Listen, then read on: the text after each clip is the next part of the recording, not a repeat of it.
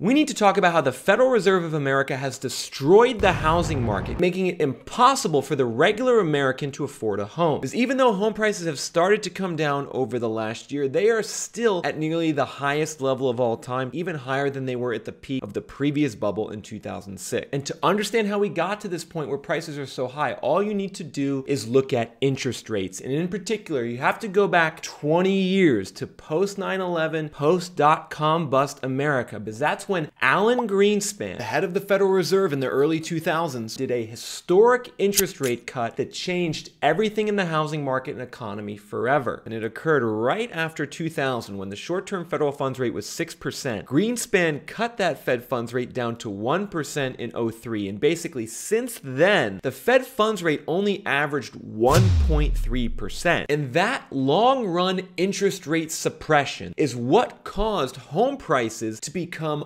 unmoored and to become detached from the fundamentals. And when I say fundamentals, what I'm talking to you about as a home buyer are income and wages. Where something started happening in the early 2000s where the home prices, the yellow line, they started growing much faster than the blue line, which was income and wages. And we had that big bubble in the mid 2000s in 06 and then prices crashed. Now then we had another big bubble that peaked in 02. Prices are starting to come down. They're still way too high. But really what I want to point you to, folks, is here, the blue line. Income growth over the last 50 years in inflation adjusted terms has only been 24%, meaning home prices have grown about 4 times faster than the rate of income growth. And that's why it feels so expensive to buy a house. Prices went up for so long, faster than your incomes, that you look at a house and you're like, I can't afford this, right? And it's a situation that was not the case historically. If you go back 100 years on the US housing market, prices never really went up above income, which makes sense because ultimately it's your income as a home buyer which dictates your ability to afford the down payment and mortgage payments, unless the Federal Reserve steps in and starts manipulating interest rates, like in the last 20 years. If the Fed suppresses interest rates, all of a sudden that plows more people into the housing market. It makes investors want to buy homes. It makes certain home buyers more able to afford homes in the short term when the mortgage rates go down, which can cause the prices to go up. And that's exactly what has occurred. Greenspan rate cut in 2000, right? And it was right after that rate cut where the home price growth went crazy. And then the rates maybe went up for a year or two, but basically stayed close to 1% for the next 20 years. And that is what has allowed prices to grow. Now, what do you notice? Rates have been going up and prices have started to go down. But here's the frustrating thing about today's housing market is that we're coming out of 20 years of interest rate suppression, where all the participants in the housing market, whether they be buyers or sellers or investors, they became conditioned to expect the Fed to just bail them out whenever things got tough or difficult. And so right now there's this idea in the housing market that that's still going to happen again. And a lot of people are thinking one of two things. Number one is that Jerome Powell is going to pivot and cut rates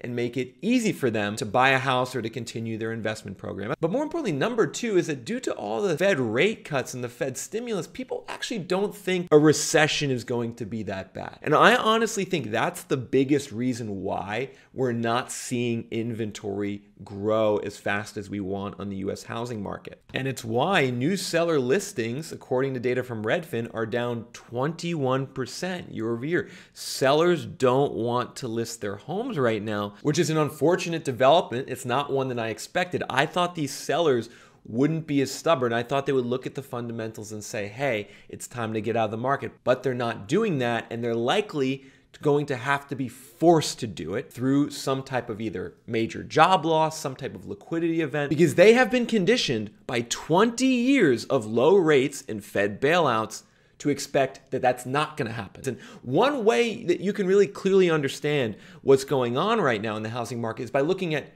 D.R. Horton, the largest home builder in America. Here's the crazy thing that D.R. Horton is doing. They're offering their home buyers special interest rates, a 5.25% fixed rate FHA mortgage, when the 30-year fixed mortgage in America is trading at 6.6%. And the way they're accomplishing that is by doing expensive mortgage rate buydowns, which is now negatively impacting their profits, with their net income crashing by 35% year over year in the most recent quarter due to their higher cost of sales from these buy downs. And so I just want you guys to think about actually how crazy this is. Like, the Fed's intention with higher interest rates and higher mortgage rates is to suppress activity in the housing market, in the economy more generally. But what D.R. Horton and other real estate investors are doing is they're just ignoring that, and they're actually doing the opposite. Like, they're accepting lower profits to keep the sales velocity going, to keep the top line revenue looking good, which is the opposite of what they should be doing in a rate hike environment in the beginning of a recession. But they're doing it. They're saying, look, we'll take the hit in the short term, keep the business going, and eventually, the Fed's going to cut interest rates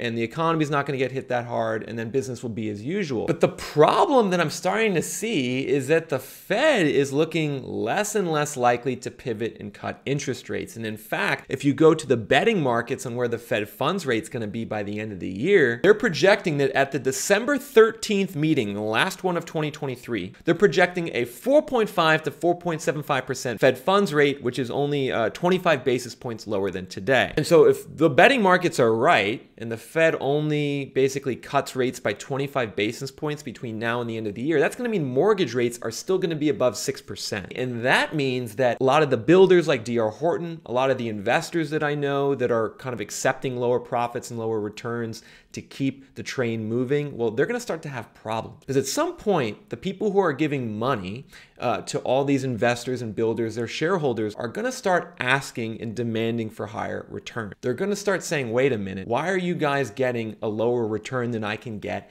investing in a US Treasury or buying a certificate of deposit? Give me my money back. And when that capitulation occurs is when you're going to see what I would call the real sell-off out of the US housing market, where you see a lot of investors start to actually really sell their houses, start to discount their houses, especially as the recession gets worse, everyone. And by recession getting worse, I want to be clear what I mean. I don't mean more layoff announcements. I don't mean the stock market going down. I mean specifically the unemployment rate going up, which is operating right now at near a record low, 3.5%. We're going to have to see this unemployment rate go up to create the type of forced selling situations that really push prices down. And we're really going to need to see it, go from this blue shaded area more to this orange shaded area that you see that corresponds more with recessions. And just to give some history, folks, I like to go back to 2006, 2007, the last housing crash, kind of the beginning of this last crash. You can see the unemployment rate was low, at a record low in April 07. Then it started really going up by the end of 07. Then in 08, the unemployment rate exploded and reached a peak of 10% in 2009,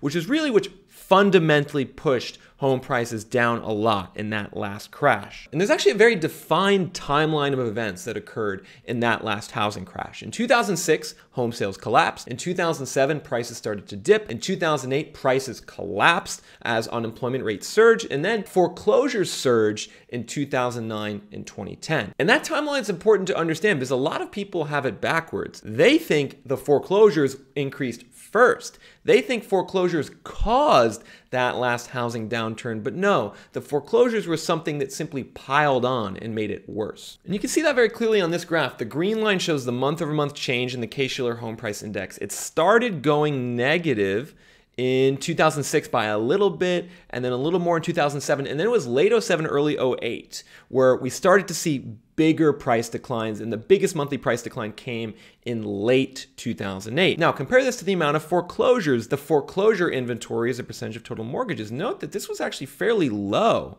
through 2007, right? 1.4%. It started to go up then in late 2007 to 2%, which was still a level that was fairly reasonable. It really wasn't until 2010 where the foreclosures really peaked at 4.6% of all mortgages. Coincidentally, 2010 into 2011 is actually when we started to see some recovery in home prices in America. And so those foreclosures are a lagging indicator. And right now in America, the foreclosure rate is pretty low in 2023 overall. Now, the mortgage defaults are starting to go up, especially for FHA, low income, low credit borrowers. But it's gonna take some time for those increased mortgage defaults to percolate through the system and result in big increases in foreclosure inventory. And most notably, it's going to take layoffs and the unemployment rate going from something like 3.5% to 7 or 7.5% to really cause the mortgage defaults and foreclosures to surge. Because there's another aspect of government manipulation of the housing market that's led to the current situation, and that was all of the foreclosure bans that occurred during the pandemic. According to the Biden administration, they kept nearly 2 million homeowners in their home during the COVID pandemic. They're saying that there was 1.8 million FHA borrowers who received forbearance and thus weren't foreclosed on, and 1 million of those borrowers actually received a plan to lower their monthly mortgage payment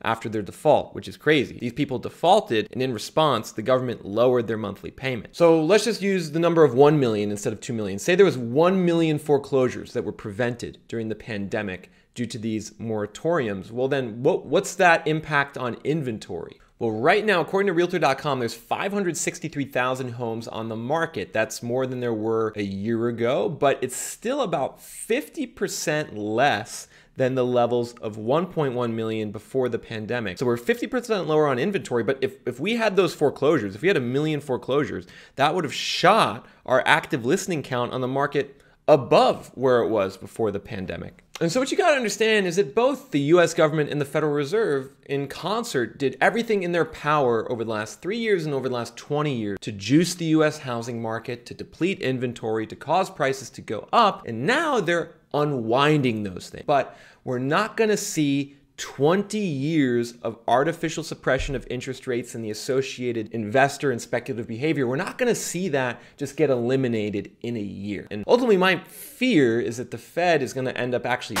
breaking something in their fight to do this. I think at some point they will eventually be forced to pivot. And when they are forced to pivot, it's not going to be this great event that all of a sudden is stimulative to the market. It's going to be because something really bad happened and the unemployment rate ends up at 8 or 9% and there's big problems. And I just also want to address something. I know a lot of you guys have been watching my channel for a long time. I started my YouTube channel in late 2020 and I made my first housing market crash prediction on YouTube in April 2021, 2 years ago at this point. And a bunch of the predictions I've made in between have come true. Other predictions have not come true, or at least have not come true yet. And I think it can be frustrating for a lot of home buyers out there who've waited to buy a home to still see that the market is tough. It's still really expensive, still doesn't feel like a good time to buy. And I think ultimately the question you guys have got to ask yourself is two things. Number one, how long can you hold out, right? Like how long can you hold out? How important is it for you to secure a price that you feel like you can afford and to not overpay and be house poor? That's question number one. But then number two, more importantly, do you believe in the fundamentals? You know, this is the essential question because when we look at the fundamentals, when we look at this graph comparing home price growth to interest rates, we know